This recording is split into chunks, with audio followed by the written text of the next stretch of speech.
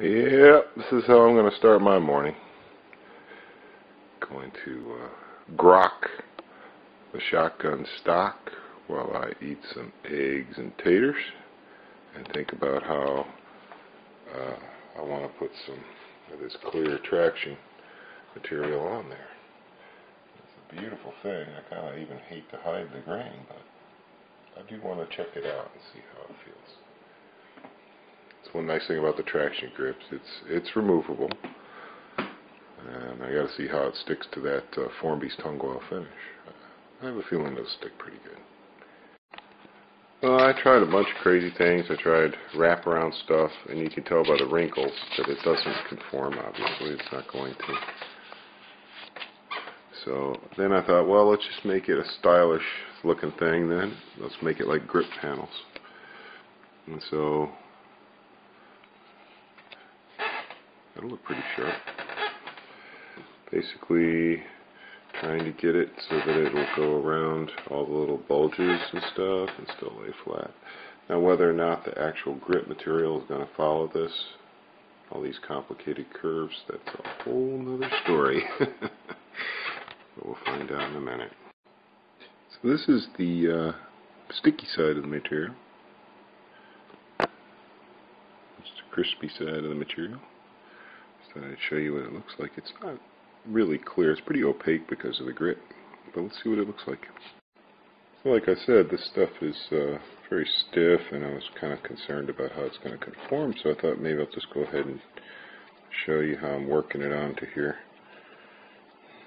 I got it put pretty much where I thought I'd want it.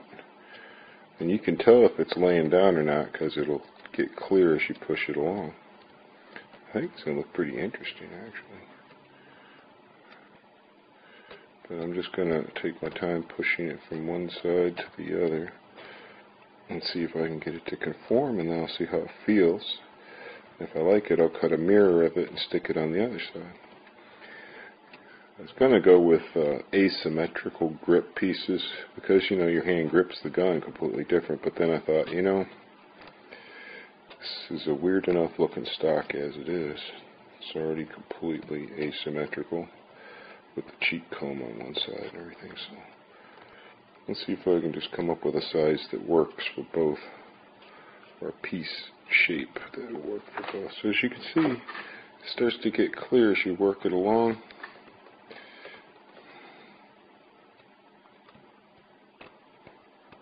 And it is conforming, and this is entirely without, you know, me blasting it with heat or anything.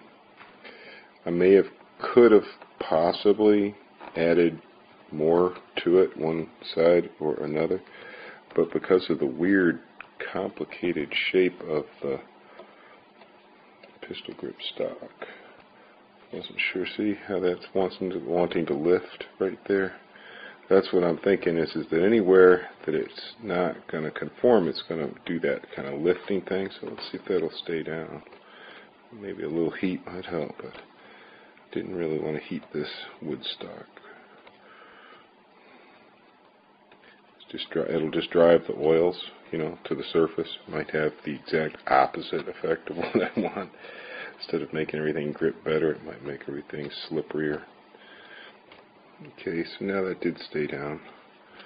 Well, let's step back a tad and see if it makes it look ugly or not. I don't know, man. I love my wood stock. I love the grain of it.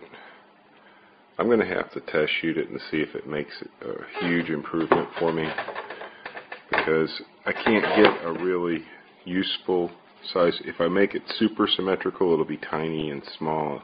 I wanted to have a little bit up there, but then if I start going around the edges, then it'll pucker in the centers. And I could add, you know, lots of little strips and stuff. I think that would be hideous. And I wanted to have some smooth areas and some grit areas. Here, just let me wrap my mitts around it and see how that feels.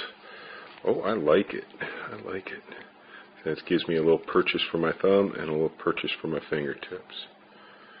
Obviously, I don't need any of this material here. That could have all just been a tiny little, like, upside down L shape. Would have worked fine. But then I think it would look weird to have a big piece like this on the other side.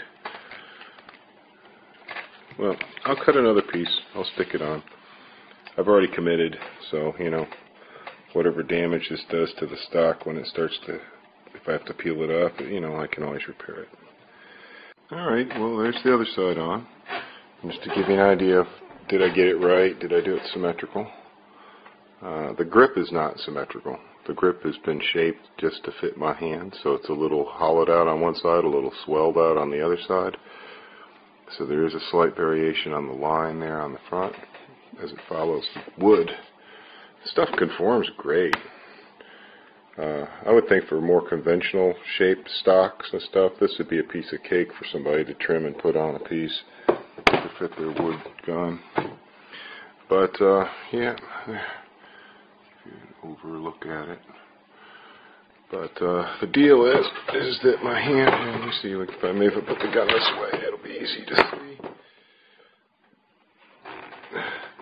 So now I've got this part here, which is down, nice and good, and that's what's catching this part of the hand, which is what I want.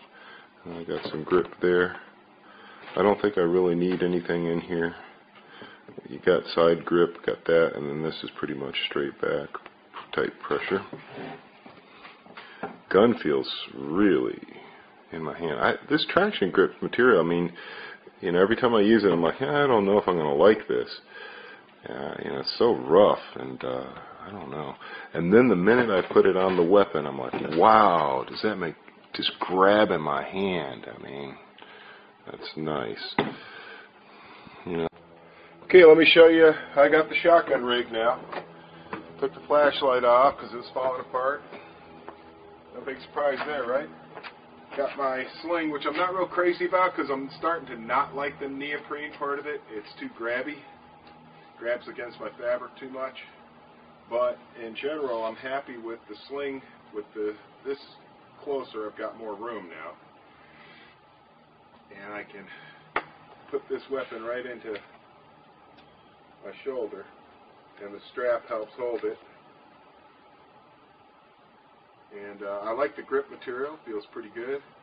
But as you can see, even for doing one-handed type reloads perhaps might help. If you had to put a round in, things like that. You know, running off a side saddle, whatever, loading, pulling off your belt and loading. The strap really helps. And then I can just let her go. Obviously, not ideal for running the side weapon. But it doesn't bang into the side weapon. And I have good mobility. And I guess I could just pull it out of the way, flip it over my back, something. But I just wanted to show you how I got the strap. I like it. I like how it's running. Feels good. It's easy to shoulder. So let's take a few shots. I'm just going to shoot down there into the woods with some bird shot. No big deal, just to see how this handles the recoil and whatnot.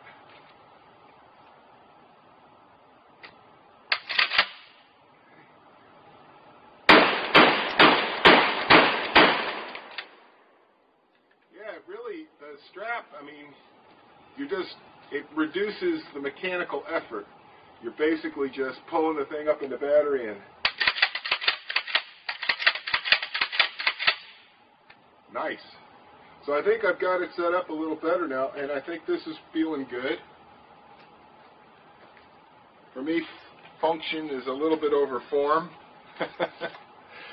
This is where I need to have some banjo music playing, like Jeff over Gun Websites.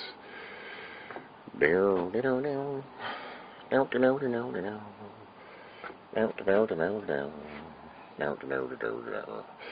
I thought I'd show you. This regular old sling you can get at Walmart or whatever. This is an ATI. This is by Sage, Hogue, Mountain Storm, Reshaped Remington, Tractiongrips. Pretty happy with it. I'd like a light on it, I'll be honest with you, but I think I can live without it for now. There it is.